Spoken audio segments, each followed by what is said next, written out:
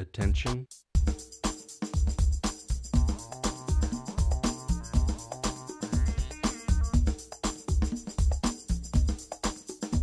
New.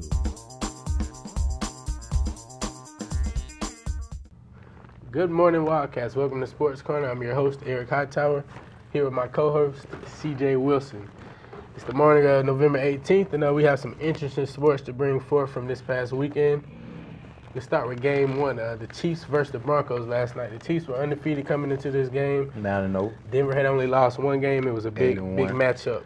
How do you feel about that? So far it was the matchup of the year, but I feel like the Broncos played the better game. You have Peyton Manning on a high ankle sprain, threw for over 300 yards. It was probably the most accurate he has been all season, which he had to against a tight secondary that the Kansas City Chiefs had, one of the best secondaries in the NFL, the best defense on paper. But I feel like so far the Broncos are in position to be one of the best teams in the league. And I was kind of surprised at the Chiefs because they're 9-0, but their schedule is so far is kind of on the weak side, right. And they really showed up to play against a good Broncos team. And that's the thing, that a lot of people were saying that the Chiefs, once they reach this Broncos game, then they see what they really made of. Exactly, but I believe they're going to be a contender in the AFC. I just think last night we should have saw. I would have liked to see Dexter McCluster get a little bit more involved. Yeah, exactly. But I mean that's kudos to the Denver Broncos defense. They played a phenomenal game, held Jamal Charles in check.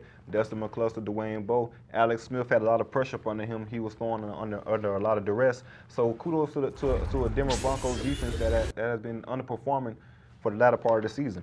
Yeah, and the Broncos, like you said, they have been underperforming. But I just think, being that the Chiefs had so much to lose, and the Broncos would have had a second loss on their record. Yeah, and that was a big game because those two are in the same division. Exactly. So I mean, it's going to be crazy. So one of these two teams will be a wild card. Exactly. Yeah, the other's going to win the division. The other's going to be a wild card, which could be a 14-2 team in the wild card or whatever you have. One of those guys is going to be in the wild card, which is crazy. That shows how great or how good those two teams are in their division. Yeah. In their division.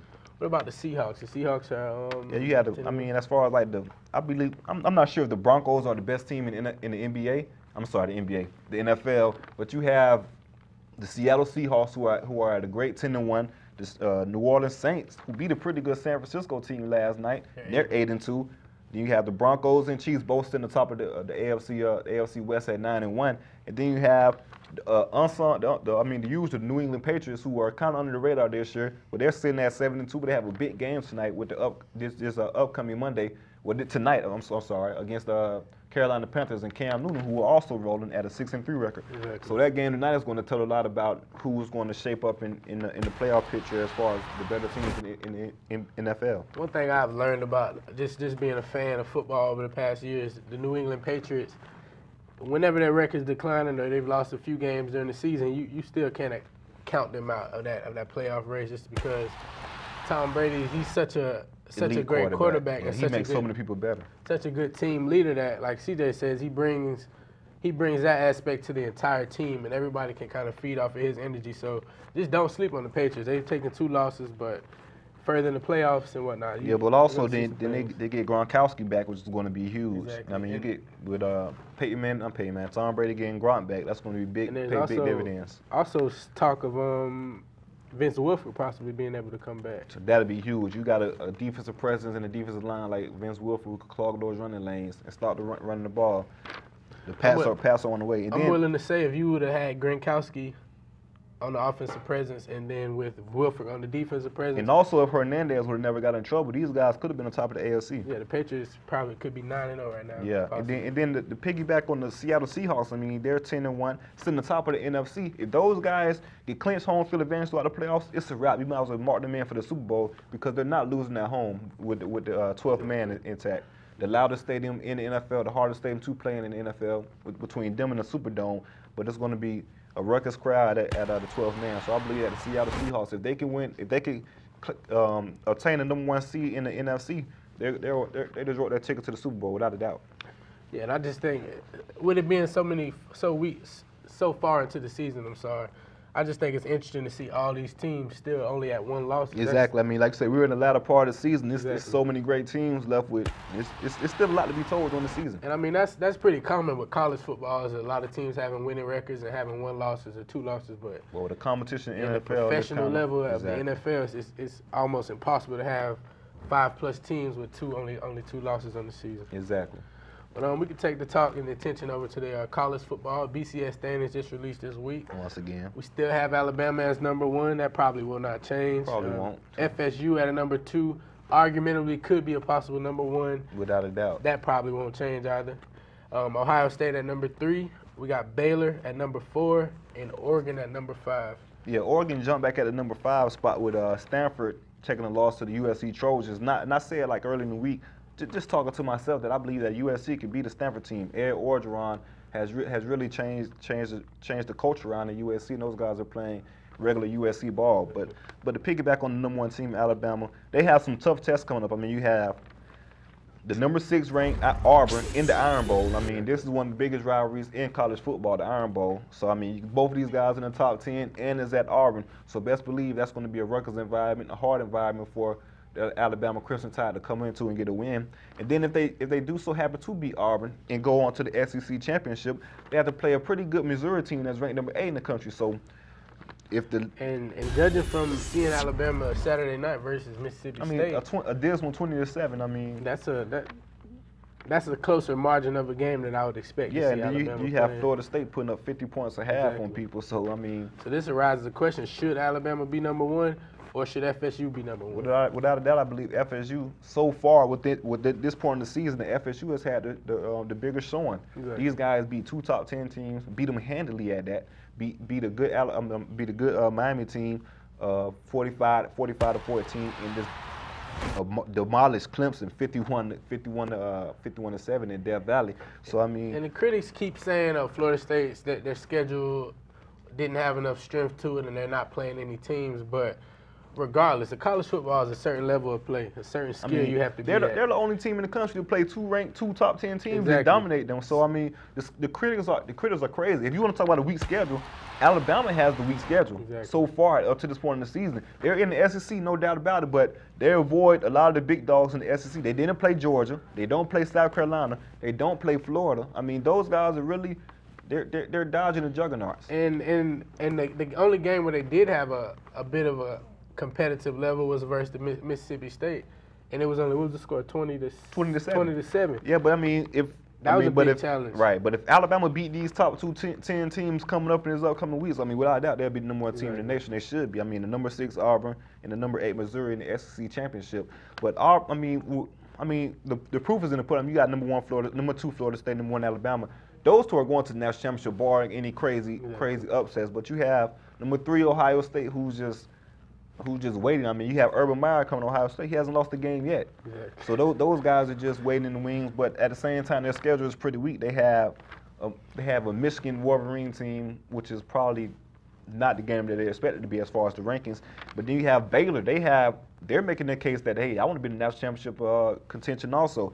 They have number 10 Oklahoma State coming. If they can either win at Oklahoma State, the number 10 ranked team in the country, then hey, they could throw their bid in for the national championship. But without a doubt, Alabama and Florida State are the class of college football, and they will be playing the national championship. I have to agree with that, CJ. I think Florida State and Alabama definitely will have a good BCS bowl run game. And yeah, and just to overview of Florida State's upcoming schedule, I mean, they have Idaho, which is terrible. University of Florida Gators, which is unusually terrible. Terrible. Yeah, terrible. I mean, that's unprecedented in Gainesville. And then they have, in the ACC championship, they have Duke. The Duke Blue Devils are looking like they're going to the ACC championship. So the Florida State pretty easy going so far in the college football ranks on the road to the national championship. Without a doubt, Florida State has every game they played was pretty much no contest. Without no contest at all. But led by quarterback Jameis Winston, he's on the Heisman runnings, and they got this man in the spotlight as being in some trouble. Yeah, I mean, you got Jameis Winston. He's being alleged involved in a rape case, but this is what baffles me about this case. I mean, this case was closed over a year ago by the TPD police, the Tallahassee Police Department. It was closed over a year ago, and then for the description in the police report, it was between a 5'8" and a 5'9" suspect. Pause for a second. This guy is 6'4", man. 6'4". I mean, so it's just crazy. I mean, before this guy got notoriety, the case was closed. I mean, he's not the superstar that he at the time when the case was open. He's not a superstar. We're going to let this case close because we don't have enough evidence. Now that he's in the national spotlight, getting a lot of publicity about the Heisman race, now you want to bring about the case again, Tallahassee police? Come on now, that's downright embarrassing. That's one thing I think that college football needs to work on is pretty much people are people. You know, things happen. Not to say I justify or take without a doubt if he did it, which he did wrong, but when you have a player with this type of national attention and getting that type of recognition, I don't think it's fair that you bring things from that past to help interfere with. Especially a case that's being closed because not enough evidence being brought to the table. The case was closed. Now bringing it back up because he's in the national spotlight with a good Florida State team on the way to the national championship, could be the Heisman winner. A lot of good things in Tallahassee. They want to bring about some crazy and back. Then if you remember back to last year's Heisman running, Johnny Manziel was put in the spotlight for some negative attention during his Heisman running. I just think that's not a good tactic because when Heisman is decided by polls as well as competition and skill level, if you got this type of negative attention going on in the heart of the football season, progressing on to the Heisman runners, that's not a good look for Jameis Winston. And I just don't think that it's fair that as hard and as much work as he's put into playing quarterback this season, that a small mistake from the past or something that they're trying to resurface could possibly throw him off of those rankings. Yeah, see there's Johnny Football, who got a lot of scrutiny for going to Miami Heat games, going to Toronto and visiting Drake, and then also with the signing for autographs. But yeah, to piggyback on Winston, man, you have a guy that, like you say, Winston, who it just really baffles me. Let's just move on to the Heisman contenders. Like I say, with the Heisman contenders, you got Johnny Football, as we just seen, man. This guy has thrown for 3,300 yards and 31 touchdowns. He has 11 interceptions, which is not it's not at his standards to have 11 interceptions because he kind of forced things this year, but it's Johnny Football. I mean, he makes a lot of plays. With 600 rushing yards with 8 touchdowns. And then you have Jameis Winston. He only has a merely 2,900 passing yards, 28 touchdowns, and seven interceptions with 3 rushing touchdowns. But those stats are kind of misleading. Manziel has better numbers, but you got to think about it. Florida State's been blowing out everybody. Exactly. By halftime, I mean, Jameis Winston, he's sitting with a cap on, playing hangman on the sideline. So without a doubt, I mean, those stats are kind of misleading because he doesn't play the whole game because Florida State has really been dominating the opponent. Those are the two. I mean, it's up to those two. I mean, without a doubt, you have Marcus Mariota of Oregon. He kind of fallen off the map since he took that loss, and his numbers has kind of declined a little bit. But without a doubt, the Heisman is up to. Is it going to be a repeat for Johnny Manziel, or it's going to be back-to-back freshmen winning it, with Johnny Manziel winning it last year and Jameis Winston winning it this year? Yeah, that'll be big. And then you have A.J. McCarron. I believe he's just going to go to New York just because, you know, he's on a national championship team. He's won 3 national championships during his years at Alabama, starting quarterback for 2 of them. That's one thing I can say about McCarron. He's definitely a winner, and definitely, and not to say, let's say we excluded Manziel and Winston out of this conversation. I mean, his numbers are not bad. I mean, he has 21 touchdowns to 2,200 passing yards in the SEC with a good rushing attack at Alabama. I mean, they're known for running the football. So I mean, without a doubt, he has a 36-3 record as a starter, the best in Alabama history. And we're talking about some great quarterbacks with Joe Montana and with names like that. I mean, great quarterbacks have been playing at University of Alabama and have the most wins in Alabama history from a quarterback. It's just amazing. Before we go on to the NBA topics, one question I got about this Heisman: do you think that about college football and the SEC? Do you think that the SEC is losing its swag or losing its, because the level of competition used to be SEC, ACC, Pac-10? Do you think the SEC is still the reigning champs of college football? I mean, it's going. We won't find out until we get to the national championship. I mean, because these guys are playing against each other and dominating each other. But I mean, these guys have won the past national championships, so I still have to give it to the SEC, but these other conferences are catching up. Yeah. And I mean, like Alabama, I feel like Florida State's had the top 5 recruiting classes last year, so they're starting to catch up with these other schools or whatnot. I feel like the national championship is going to tell a lot. Is the SEC still the dominant force that we're known it to be? We'll see. In NBA talk, we got the LA Lakers off to a decent start, playing surprisingly good basketball, seeing that Kobe Bryant still isn't off the injured list. But Kobe's return is anticipated. Last week he actually started practicing. Yeah, without a doubt, he had a full practice with the LA Lakers. I mean, and Pau Gasol and Joe Meek say he looked like the Kobe of old. He looked like the Mamba of old, which is great news for the Lakers. They was really excited about that. And then just today we have breaking news that Kobe Bryant has been cleared to pursue basketball activities. So the ball is in Kobe court. Whenever he feel like he's ready, he could play. He could play tomorrow if he wanted to. Whenever he feel like he's ready to play, he would be playing. So I mean, to be physically cleared off the waivers list with injuries or whatnot, with no problems with the Achilles, the doctors see, it's up to Kobe Bryant. He's had a remarkable rehab towards his return to the NBA. I mean, with Kobe being who he is and what we know about him, Kobe has a lot of pride, and he's not gonna step on that court until he feels like he's at a level to compete the way that he used to, or the way that people remember him playing.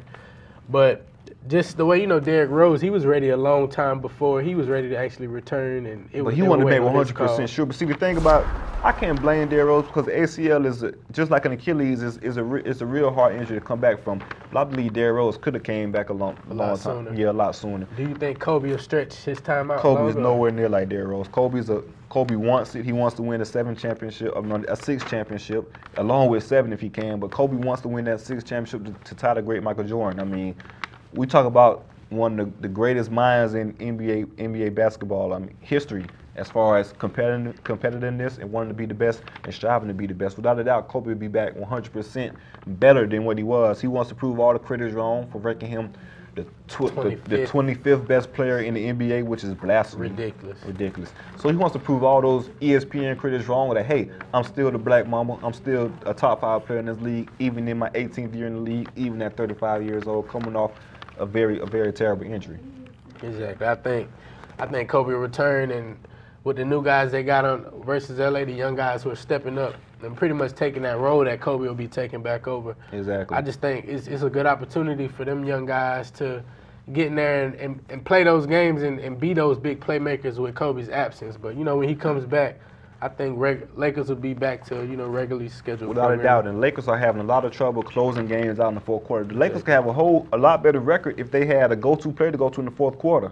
I mean, but hey, guess what? Guess who's coming back? The Black Mamba. Exactly. So I mean, you got a guy who closed the game out there when it's time to close the game out, and he's in the fourth quarter. He's the Black Mamba. He's known to have ice in his veins. He wants the ball in his hands when it's time for pressure. He could cause the matchup because nobody can check him one-on-one. Exactly. 2 hands in the face, 10 hands, it don't matter. It doesn't matter. It's going in with Kobe Bryant fourth quarter. All right, well, that about wraps up Kobe Bryant's segment of today's show. I think we're ready to roll on to Sports Corner's top 5 players. No. We got to talk about these freshmen, man. Yeah, we got to talk about Julius Randle, Andrew Wiggins, and Jabari Parker. I mean, these guys, they're bringing them so much hype to the game. I'm talking about, like, these guys talking about LeBron James, Carmelo Anthony, Dwayne Wade. That draft class, the 2003 draft class, this is the most hyped draft class since then. You have Andrew Wiggins. They say he would have been the #1 pick out of high school last year. This guy is just that good. I mean, I'm not sure why they took the rule away for players having to go from 1 year to college or whatnot. They should have the high school rule because, I mean, 1 year of college is really a waste of time. You're only taking basic classes in the first place. But then you have Jabari Parker, who's 6'9", 230 pounds. His game reminds me so much of Carmelo Anthony.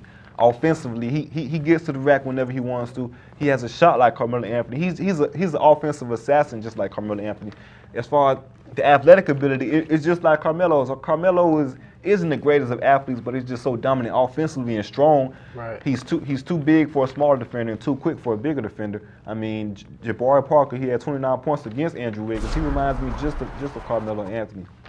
So, CJ, how many years until you think these guys, these freshmen you were just talking about, will be the LeBron James talks and the Kobe Bryant type talks? Oh, they're going to the NBA after the season, without a doubt. I mean, it'll probably take a year or two or not. But these guys are bona fide superstars. We haven't seen them play. I mean, Andrew Wiggins is the most hyped player since LeBron James came out. We haven't seen players like these come out since that 2003 draft. We had Chris Bosh, who's been a great player. LeBron James, who's been an exceptional player. Carmelo, D-Wade. I mean, this draft class is up there with the Michael Jordan draft class when it was Michael Jordan, Charles Barkley, Hakeem Olajuwon, John Stockton. With the Kobe draft class when it was Allen Iverson, Kobe Bryant, Steve Nash, Jermaine O'Neal.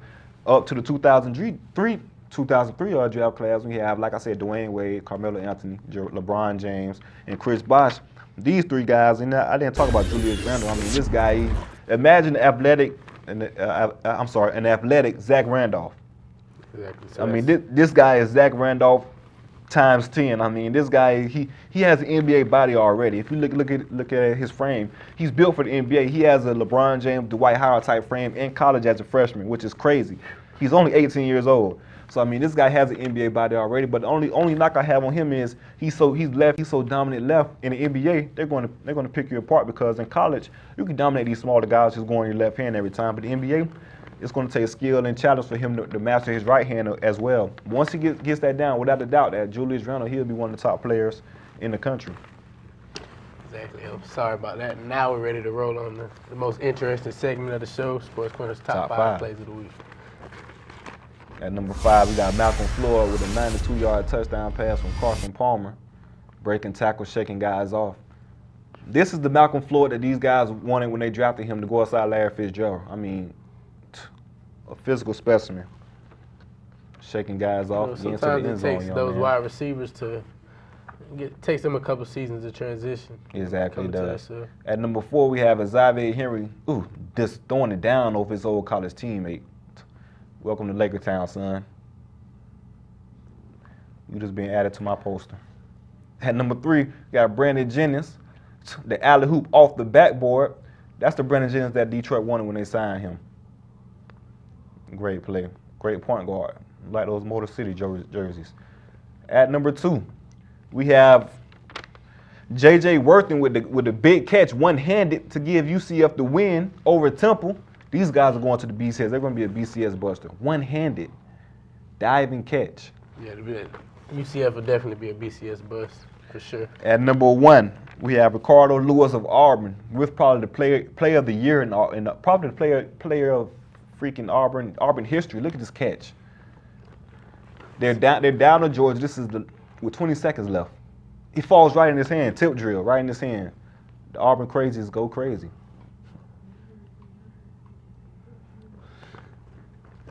I mean, I don't know, CJ. When you do the tilt drill in football, when you coach with the tilt drill, you're taught to tip it down. I mean, he tipped it right in the air. Exactly. But I noticed you comment on that last highlight that he might be the face of Auburn football history. No, that play. Oh, that play okay. might be going down as one of the best plays. You got Bo Jackson. Very disrespectful. Yeah, you have Bo Jackson and Cam Newton. Those guys came through. Nick Fairley. Oh, yeah. Those guys like that. Yeah, we forgot about the Cadillac Williams and Ronnie Brown. Some good guys came out of Auburn. Great guys. Needless to say. But this week we've covered the football's top players. Top teams, Chiefs and Broncos, a great game last night. Yeah, the Seahawks. We'll see what New England does tonight. They could possibly be 8-2, or they could fall to a 7-3. We'll see how that goes. BCS standings, I don't think those will change up too much. Alabama's pretty solid with their spot. FSU's definitely pretty solid. Ohio State at 3, Baylor Ohio at 4. State and Baylor just outside looking in. Exactly. Next season they might have a chance to be in those 1 and 2 slots. Yeah. But Oregon at a 5. The Heisman runnings, we got Menzel, Jameis Winston, McLaren. Yep. See how that goes. Do you have the Jameis Winston case? Hopefully that case can resolve and it'll be fine for the Heisman. It's just ridiculous. Then can Kobe Bryant become this old Kobe self, which we all believe he can. Exactly. And also these young freshmen, man, Julius Randle, Andrew Wiggins, and Jabari Parker. Watch out, NBA. They're on the way. And we hope you enjoyed the top 5 plays of the week. We hope you enjoyed the entire segment. We'll see you guys next week. Thanks for joining in on Sports Corner. Attention.